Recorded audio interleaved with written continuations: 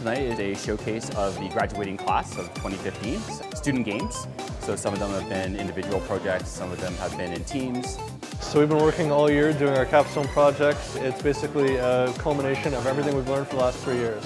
We put them together, we're going to show them off, hopefully for industry professionals.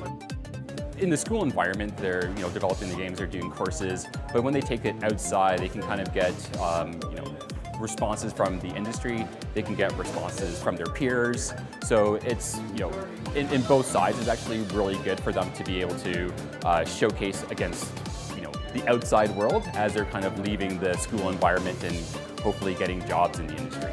Well, this is very realistic, right? You can attribute this to be very, very synonymous with a real-world pitch, right? Or a proposal that you'll take to your employers or that you'll take to a game company. You really need to get in the habit of building a portfolio and showing it off. Like, you have to learn to convey what you're working on to other people and make it interesting to them, and learning to discover what your players think is fun. My game is called Tornadoom.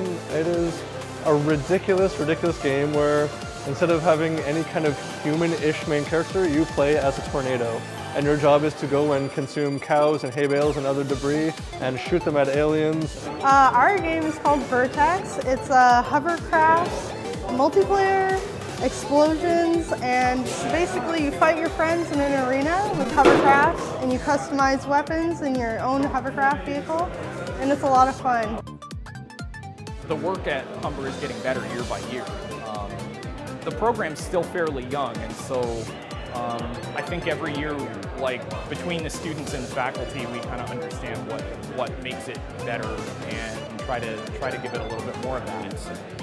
Actually, a lot of our professors, part-time and full-time, have worked in the industry previously, so they bring in a lot of their own experience, which is really useful.